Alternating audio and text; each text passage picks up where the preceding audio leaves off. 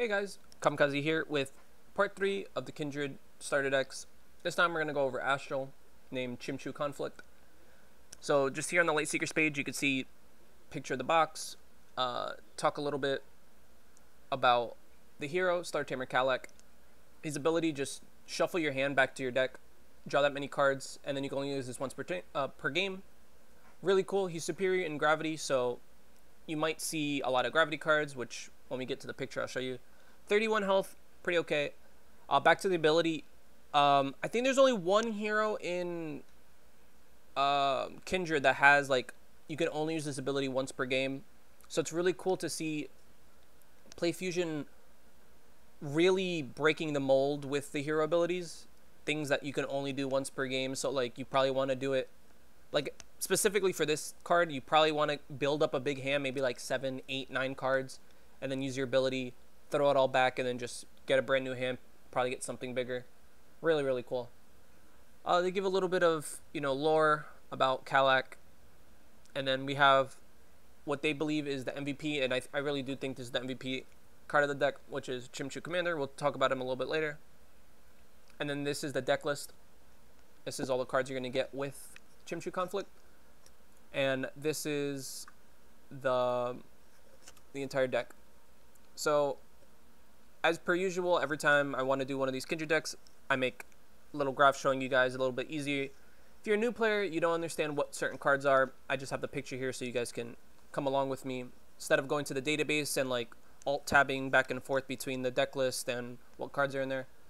And on the top right, I put a little cheat sheet showing how many cards of each element. And then, because this is the Chimchu heavy deck, how many cards of Chimchu are here. And the 2 copies of Guard Howler, which we'll talk about later, which is the card that helps out the whole archetype.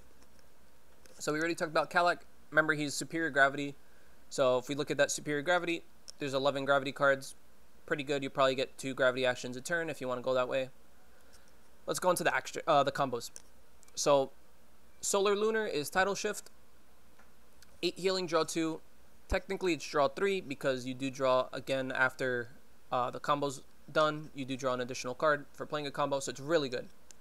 For new players, super easy to understand. Get a Solar, get a Lunar, pop this if you need, quick little healing, and then just really, really good card draw. And it's really good too if you draw 3 cards. Maybe next turn you want to use one of your actions to use Kalak ability, just shuffle your hand back to your deck, see what else you get. The first 3 cost combo is Lunar Alignment, Lunar Gravity. You're immune to damage for the 3 corners. It's up. Really, really cool card.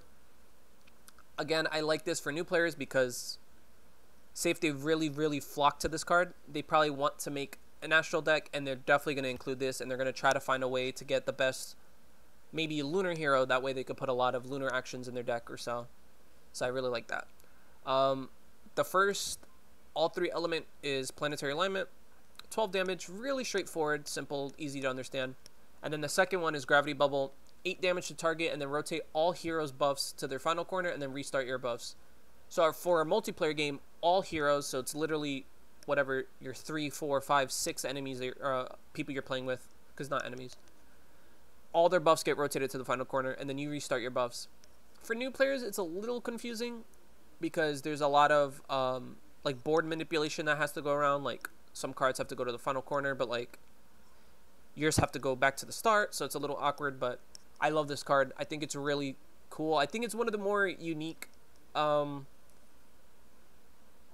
for Astral outside of the ones that are in Kindred, because Kindred kind of like break the mold of Astral combo, so it's really sick. And then the final 4-cost one is Gravity, Solar, Lunar for Black Hole, which is a rare. I'm very surprised that they gave this in the starter deck, but I'm really happy they did because this card is really crazy. 9 damage, and remove all buffs from the recipient. So if you're new to Lightseekers, most of the time, we could go to Pathfinder. So most of the time, buff removal cards are kind of like Pathfinder, where it's like remove 1 buff from the recipient. Pathfinder's a little bit different because he does have the whole Astral mechanic of your graveyard manipulation. So you increase it by 1 if you have your last discarded card is Lunar. A lot of buff removal cards do have the keyword burn, so once you use it, you can't use it anymore. So most of the time, decks rarely run more than 3, unless like people sideboard, which is like they have their side deck to put other buff removal. So it's really cool that they put this huge AoE board clear in the big combo for the deck. I really, really enjoy that. For this video, we're going to split it up a little bit differently because if you see, I have on the left are all the Chimchu cards, and then on the right are all the other cards in the game, or on the deck. So I have Guard Howler, which is like the Chimchu helpful card. So I'll go to every other card outside of the Chimchu cards first, and then I'll bring it back to them. So first we have, for Solar, it's Impatient Scholar. Look at the top card of your deck, and then you may choose to either discard it to draw 2 cards, or put it back to deal 4 damage to your target. It's a defend, and Astral has a lot of like defend cards that can deal damage, which is pretty unique, because there are some cards that forbid players from using attack actions this turn, or like they penalize them for if they use an attack they take damage or such. But Impatient Scholar is really cool. Say if you look at the top card of your deck and it's a Chimchu card and you really want that, so you leave it on top. You still deal 4 damage, so you're still being proactive with the damage. Or, if it's some kind of like, I don't know, card that you're really not going to use, you just toss it out and you draw 2 more cards. And again, it works really well with the hero Kalak. You have 2 more cards in your hand now. If you want, you get Kalak ability. You're guaranteeing 2 cards back into your deck, getting a new set of cards. It's really cool. Some Plane Charger at 1. So nothing, and 4 damage to your target. Restart this if the last discarded card is Gravity. So, pretty cool to constantly get damage. And again, you have 11 Gravity cards in your deck, so it's not that crazy to maybe restart this once or even twice a game. So it's really, really nice. Really easy to understand. It does force new players to understand the graveyard manipulation. And that's what they want new players to understand when they're playing Astral. So for Lunar, we have Dust Feeder, 3 healing, and then it's increased by 4 if your last discarded card is Solar. Again, forcing new players to understand graveyard manipulation. You want a bigger heal, make sure you have the top card is Solar. Yukona Oracle, just reduce damage, nothing, then 3 for the last 3 corners. Very straightforward. Lunar Offering, nothing on the first 3 corners, and then the 4th corner you have to use your defend ability to heal for 11. It's good for new players. It does for like intermediate level, when you play it on the board, it kind of forces your opponent to either try to burst you down and kill you before this goes off, or use buff removal to take this out. And having like buff removal fodder is really nice in Lightseekers, because again, I want to say, because I'm not really thinking about it real quick, I want to say like 3 or 4 of the orders have burn in their buff removal card. So once you take out that buff removal card, it's not coming back. It's really, really nice. Onto Gravity, we already talked about Pathfinder. Really good, 3 of buff removal. Anti-Gravity Snail, 2 damage, draw a card face up. That card's not Gravity. Increase damage on by 2. 2 copies of it. It's a little hard because you do have 11 Gravity cards. And we're not even talking about the combos as well. So it's a little bit more difficult to get this one off. Maybe you get it off. 4 damage is really, really nice though. Really cool. And it does, again, introduce new players to the whole, if this card is X, deal this. If this card is Y, deal that. Or if this card is not X, deal this. Spectral Guide, really, really nice draw engine for Astral in general. It's nice that they gave a 1 copy of. And then Zeppelin Scout, it's a rare card. I think it's like one of the weaker cards out of all the starter decks that they have for the rares. You just look at the top 6 cards of any person's deck, and then afterwards you can leave it there or you can shuffle the deck. It's cool. You could like peek into the future for either yours or your enemies, but it's an okay card. All right, now we go on to we could just talk about the neutral cards. Umbron Barkeep, we talked about it in the last 2 videos. Just really nice card. It works with Kalak, your hero. You can draw 2 cards. If your enemy's holding more cards than you, then you get Kalak, so you get guaranteed 2 cards. Really nice. And then Battering Ram, clunky on all corners, and at the start of your turn, deal damage to your target if they have 6 or more cards in their hand.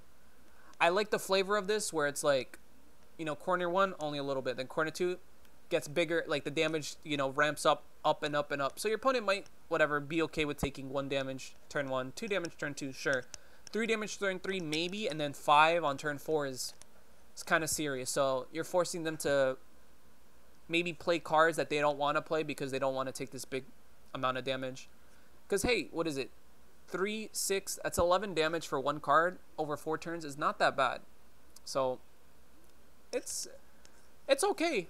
I don't think many decks might be running this outside of starter decks, but we never know, right? Lightseekers has that beauty of every card has a multitude of playability.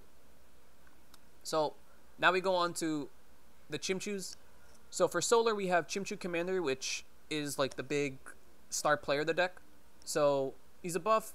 First 2 corners do nothing, and then corner 3 does 3 damage to your target, and then you gain an additional action when you play a Chimchu card. Really, really sick card.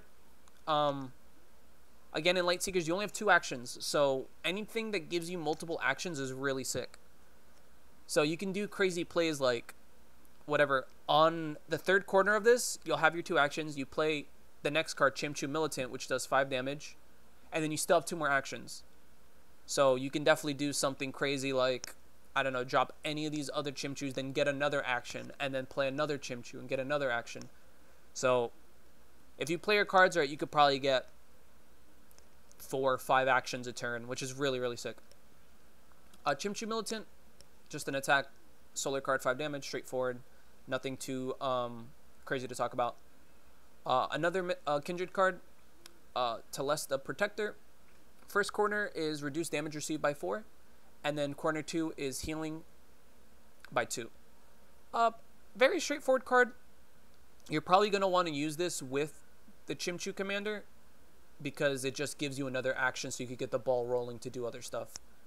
Chimchu Farseer, cancel your target's next defend. When that happens, you heal for 3. Really cool. It's the opposite of Exterior Defender for the Mountain people. That one cancels your opponent's next attack. This one cancels their next defend. And a lot of defends in Lightseekers are healing kind of stuff. So if you are going aggressive, you know, you're doing the whole nuts with the Chimchu Commander, multiple actions. Your final action, you could drop like Chimchu Farseer, you gain another action, then, I don't know, pass your turn, draw a card or something. Now your opponent lost so much damage from, you know, all the attacks you did to them or whatever. They can't really defend. Their first defend has to be something useless. You gain 3 healing from that. They waste an action, and then they have to maybe now use their healing, so their turn's over. They use both their actions, and now it's back to your turn. So it's really, really nice card. New players really like this. Higher level, it's really good. Say if you're getting down to the nitty-gritty, then you force your opponent to burn a card. No one wants to burn a card when you only have like a handful of cards in your deck. A new Kindred card again is Telest Priest. So it's a defend ability, or it's a defend card. And then 2 healing, deal 1 damage to your target, draw a card. Very straightforward. Again, it works well with Commander. Commander does 3 damage. You play Telest Priest, you heal for 2, so it's a 5-point swing. Deal 1 damage to your enemy, 6-point swing, and you draw a card and get an additional action. Really, really crazy. Chimchu Infiltrator, it's a burn, 3 damage, attack. If your last discarded card is Lunar, move 1 discarded action card from your to your hand. So, again, really, really sick. Plays with the Graveyard Manipulation twofold, because it is, if your last discarded card is Lunar, this effect will work, and you can get anything from your graveyard back that's outside of burn. And combos, because it's discarded action. So it's really nice. And then the last card is Guard Howler.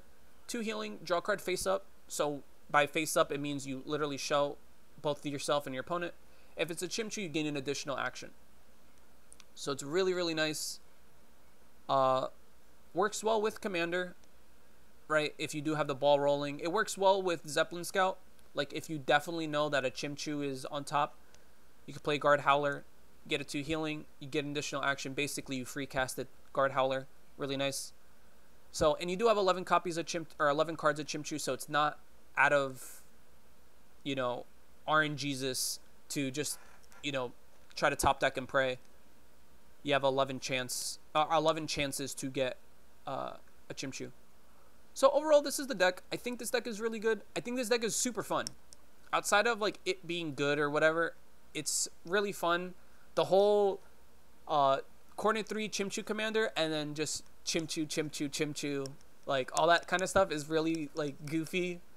Especially like when I was playing with new players, when they were getting this off, like it was kind of cool seeing like the gears tick in their head. They're like, oh shit, okay, wait, this one's a Chimchu as well. All right, I could play this, and then this, and then this. Oh, I still have one more action. All right, I'm just gonna end my turn and draw.